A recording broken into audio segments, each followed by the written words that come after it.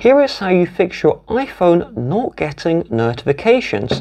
But first, hit the like and subscribe buttons down below. It really helps me out. Thank you.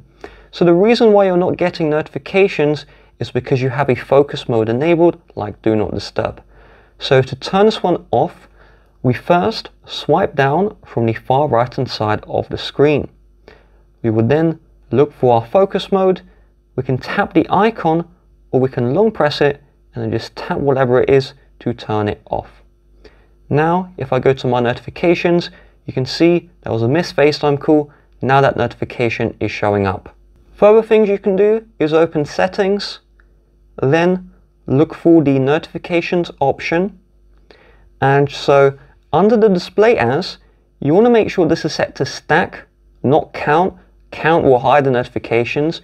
You can also do list as well if you're having issues with the stack. Also, under show previews, you want to set this to always, otherwise the iPhone will hide the notifications until you lock your device.